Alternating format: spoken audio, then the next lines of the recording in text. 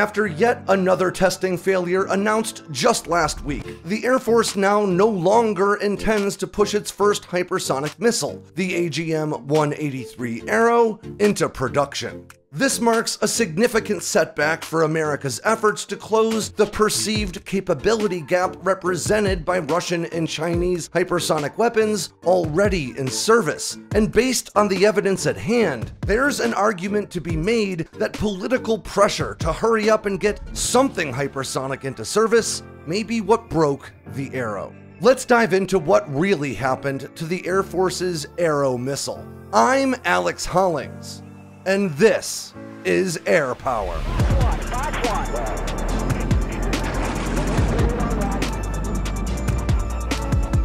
So, over the past few years, we've talked a lot about hypersonics on this channel, and one of the bigger points I tried to get across in my work is that it's not really about who fields the first hypersonic missile, or even who fields the fastest one. What really matters is who fields the most effective, capable, and reliable weapon systems that, and this is really important, fit within an overarching combat strategy and sound military doctrine. And based on the evidence at hand, at the time I argued that the US appears to be less focused on winning the headline war and securing hypersonic prestige than it was in fielding the most effective and capable combat systems. And in my opinion, that's the right approach. But based on my dive into Arrow, it really does seem as though political pressure to close this capability gap forced, or maybe encouraged, the Air Force to keep pushing Arrow forward, despite the fact that the evidence was clear that this program needed more developmental time. But before we delve any deeper, I do want to offer this one disclaimer, and that's that while I do have evidence to substantiate my assertion that Arrow was being rushed into service, that's really all the evidence shows. It doesn't also clearly articulate the reasoning behind that rush. The idea that that rush was based on political, media, and popular pressure to get a hypersonic weapon into service is based on my own rationale, and I don't want to present that as irrefutable fact. Alright, disclaimers out of the way, let's dive into this. The AGM-183 Air-Launched Rapid Response Weapon, or Arrow, has seen 7 publicly disclosed test launches since 2021, with 4 of those tests ending in complete failure. But while failures are par for the course during the development of new weapon systems, Arrow's testing woes came during portions of the testing regime that one really wouldn't expect issues. If Arrow had failed while trying to perform aggressive maneuvers at hypersonic speeds, that would make perfect sense. But instead, most of its failures came when it simply didn't separate from the launching aircraft, or its rocket motor just didn't ignite. In the tests where Arrow did separate effectively and ignite, it went on to perform just fine at hypersonic speeds. And these failures really point toward overarching issues with the Arrow program, both in terms of its intended goals and the rush to put it into service. Of course, this doesn't mark the end of America's hypersonic efforts, or even the Air Force's. They're now pivoting their focus to the scramjet-powered Hypersonic Attack Cruise Missile, or HACM, that's cruising towards service as soon as 2027. But there is a long list of other hypersonic programs following closely behind. At last count, the number was over 70. Now, despite Arrow's fate being sealed, the Air Force does still have 2 test models of the weapon left that it does intend to fire in follow-on tests. But these tests will really be for the benefit of future programs, rather than efforts to mature Arrow itself toward a production contract that we now know isn't coming. But to really understand where Arrow went wrong, we've got to start all the way back at the beginning, when development started in August of 2018, which was just 6 months after Russian President Vladimir Putin gave a speech that many now see as the onset of today's hypersonic arms race. In the speech,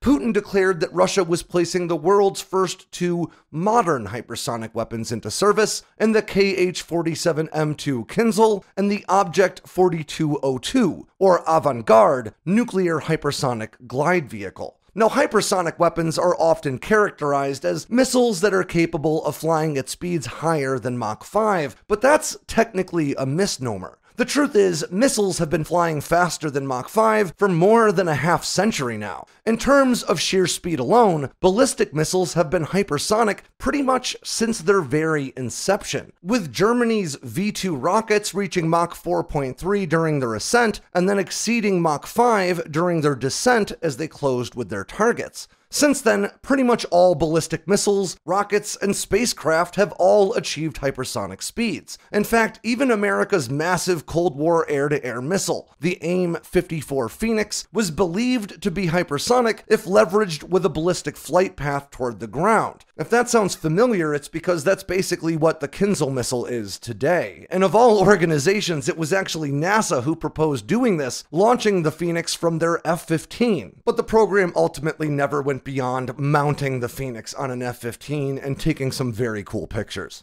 Now, intercepting ballistic missiles moving at these speeds has long been a very daunting challenge, but it's one that many air defense systems around the world have demonstrated a knack for in the years since the first V-2s started flying. What made these new kinds of hypersonic weapons Putin was talking about so dangerous wasn't just their speed, but the addition of maneuverability while flying at those extreme speeds. Modern air defense systems intercept inbound hypersonic ballistic warheads by tracing their trajectory and then calculating the remainder of their flight path. The system then launches a missile of its own at a point in that predicted flight path to intercept the inbound missile, sort of like leading a receiver when throwing a football. Maneuverable hypersonic weapons render these calculations moot by changing course mid-flight, which at such high speeds makes calculating a new intercept all but impossible, especially if you change course more than once. Now, we would later learn that one of these two new hypersonic weapons was actually nothing more than an air-launched variant of the long-serving 9K-720 Iskander short-range ballistic missile that had been fitted with a new air-to-ground guidance system that evidence suggests is packed full of American hardware. In other words, Kinzhal is a hypersonic weapon in the same way the V-2 was 79 years ago. But the other weapon Putin disclosed, the Avant-Garde, really does appear to be a hypersonic glide vehicle in the truly modern sense.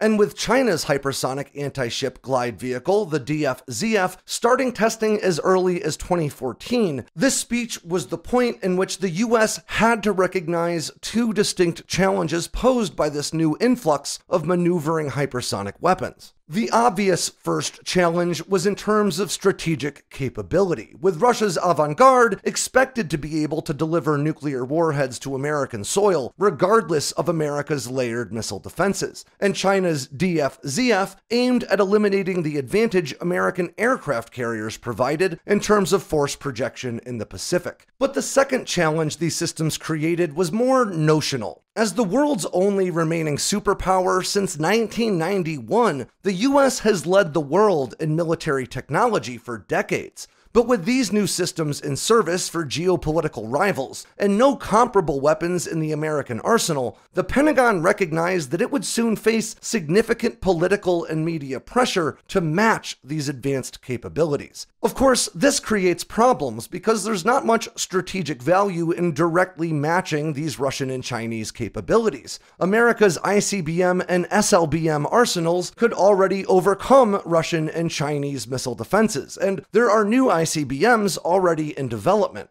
Likewise, the US has no pressing need for a long-range anti-ship weapon for shore defense because the US isn't laying an illegal claim to a vast swath of the Pacific Ocean like China. But it's important to understand just how powerful popular and political pressure can be in terms of weapon development programs. While the DoD may ultimately be the resident experts in what the US needs for its own defense, it ultimately answers to sometimes hyperbolic lawmakers who don't have the same level of understanding. And ultimately, those lawmakers are the ones who dictate the budget. We've seen this song and dance time and time again, with branches requesting to cancel programs or retire platforms for the sake of future efforts, but lawmakers not allowing it, for political or economic or strategic reasons. So the DoD got to work, and before you know it, there were 70 new hypersonic programs drawing funds from the Pentagon's lines of accounting. Some were aimed at fielding similar hypersonic glide vehicles, or HGVs, to those Russia and China already had in service. Others were aimed at more technologically complex hypersonic cruise missiles that leverage scramjet propulsion, and a few even aimed at fielding fully reusable hypersonic aircraft for intelligence, surveillance, and reconnaissance missions, as well as strike operations. But while many of these systems for the Air Force, Army, and Navy called for lengthy R&D efforts, one program appeared closest to fruition by 2020. The Air Force's Air-Launched Rapid Response Weapon, or ARRW. And it's not too hard to understand why the Air Force and the Pentagon would want to rush development on this weapon. It seemed technologically within reach, and it would serve as a pretty valid response to both hypersonic challenges, with its intended capability set potentially serving as an answer to threats posed by Russian and Chinese systems in service, and with an aggressive and rapid timeline, it could neuter arguments about America falling behind the hypersonic curve as it continued development on more technologically advanced and complex weapons. Because while ARRW would obviously offer some strategic value and unique capabilities, it wouldn't exactly be going towards a mission set that's currently gapped within the American arsenal. It would just do something America can already do, potentially a little bit better. But more importantly than that, I argue, that rapid timeline into service could appease lawmakers and the populace, while the Pentagon continued work on more advanced and capable weapons that would take longer to get into service. So Lockheed Martin was awarded a contract to begin work on the AGM-183 ARRW, with the intent of fielding an air-to-ground hypersonic glide vehicle, or HGV, capable of sustained speeds between Mach 6 and 8, with a range of just about 1,000 miles. A lot of the specifics about the ARRW specifications remain a bit murky, but we do know that it's a very large weapon, and as such, it's really intended to be carried by bombers. It's been carried by the B-52 throughout testing, and would later be incorporated into the B-1B, B-2, and B-21 if it had entered service. It also would likely be carried by some fighters like the F-15E Strike Eagle, but again, because of its size, it would definitely never be carried internally by stealth fighters like the F-35.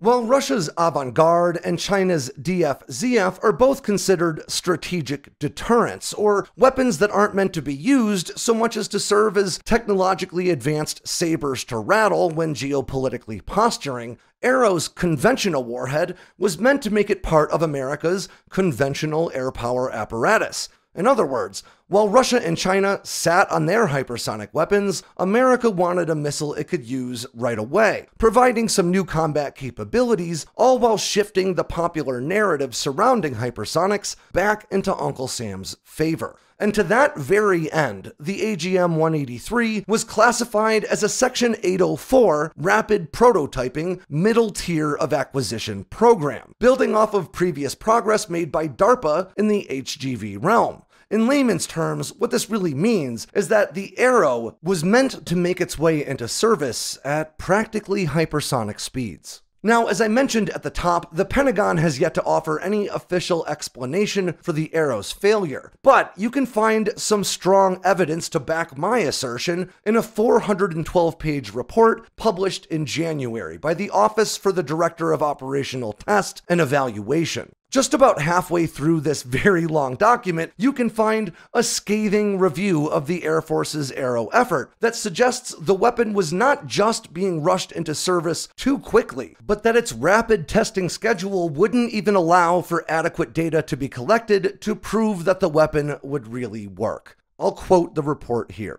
Despite being under DOT&E oversight for over 4 years, the AGM-183A Air-Launched Rapid Response Weapon Program Office does not have a DOT&E approved Integrated Master Test Plan, nor has the office submitted an operational demonstration plan, but is proceeding to test the ARRW. The ARRW program has not yet demonstrated the required warfighting capability. Within the 3 pages that this report dedicates to the AGM-183, you can find a number of prominent red flags. The DOT&E office took particular issue with the Air Force's rapid approach to testing that seemed to be operating under the foregone conclusion that ARRW would function as advertised and just ease right into service without any considerable hiccups. I'll quote the report again. The limited number of planned flight hours and test assets will preclude an adequate assessment of all operational suitability metrics for the ARRW system during this phase of testing. The report goes on to make a number of recommendations about ARRW to the Air Force, including that the Air Force should deliver an adjudicated integrated master test plan, and that it should conduct an adequate survivability assessment of the ARRW in a cyber-contested environment. And as this report clearly articulates, ARRW did not have the trouble-free path to service that the Air Force seemed to expect. Arguably, because of that speed in which this program was pushed forward, it faced technical hurdles and portions of the testing regime that most programs might take for granted. The very first ARRW flight test, which took place in April of 2021, went wrong when the missile just failed to separate from the launching aircraft. The second flight test, which happened in July of the same year, also failed after the missile separated from the aircraft and its rocket motor just didn't ignite. The third flight test, which was an all-up round or production-ready design, failed when, according to the report, low voltage caused a built-in test fault upon application of power, causing the weapon to prevent launch. In other words, all three of the ARRW's failures to that point had all occurred before the missile's engine had even fired. While further details about these failures are admittedly sparse, it's hard to deny that this really looks like the result of rushing a troubled system into operational testing. As we've discussed at length in previous videos, the modern hypersonic arms race isn't really what it's been made out to be in popular media discourse. While the US, Russia, and China have all been rushing these new high-speed weapons into service, the weapons themselves demonstrate that each of these nations have very different finish lines in mind. While Russia views hypersonic weapons as a means to deter Western aggression with the threat of nuclear strikes, China's hypersonic efforts are really all an extension of its anti-access area denial strategy in the Pacific, and America's conventionally armed hypersonics, like the Hypersonic Attack Cruise Missile, are clearly aimed at neither of these goals, but are instead focused on the ability to rapidly respond to a wide variety of potential threats anywhere on the globe. The truth is, the nation that fields the first hypersonic weapon will probably win the headline race, but the nation that fields the right ones, the most capable, cost-effective, reliable, and strategy-based ones, may not win that headline race, but they may just win the next big war. Programs like the HACM, the Army and Navy's combined efforts on the conventional prompt strike weapon, the Air Force Research Lab's Mayhem program, and many others all seem as though they embrace that concept of fielding the right systems rather than just fielding a system for the sake of matching capabilities advertised by competitors. But ARRW's failure and the shortcomings of its testing regime seem to suggest a different focus. One that prioritized saving face and securing hypersonic prestige over the strategic or tactical value of the system itself. That's not to say that ARRW wouldn't have proven very handy in a 21st century fight, but by putting concerns about perception ahead of capability, the Air Force seemingly doomed ARRW to an early demise. It would seem then that the AGM-183 ARRW is a cautionary tale about the importance of keeping your eye on the strategic ball. Because when the focus of new weapon programs become appeasing the aggressive questioning of politicians or responding to hyperbolic headlines about a modern-day arms race, the result is always going to be a disappointment. But when it comes to placing blame for ARRW's failure, I find myself torn. It's not quite fair to blame Lockheed Martin for failing to deliver on what seems to be a far too aggressive timeline. It's not quite fair to blame the Air Force or the Pentagon when they were clearly being pressured by political power. And it's not quite fair to blame lawmakers when they have genuine concerns about American defense. But to give you my take, regardless of where you feel it's appropriate to place this blame, in my opinion, blame shouldn't be the point at all. Yeah, money was wasted on the ARRW program, but the data accumulated through ARRW will certainly benefit future efforts. And that effort to field a capable and effective American defense is ultimately what this is all about. ARRW's failure may give America's opponents the opportunity to gloat, and maybe they have every right to. But at the end of the day, the Air Force knew that canceling ARRW would be a black eye. But it also knew that this weapon did not seem to have what it took to succeed, maybe because it didn't have the time or the resources to do so. But that decision to take a big bite of humble pie on America's behalf shows us that when it counts, the Air Force will fall on that grenade and prioritize capability and defense over how it's perceived by the media, by lawmakers, and even by the general public. And at the end of the day, that's exactly what I would ask it to do.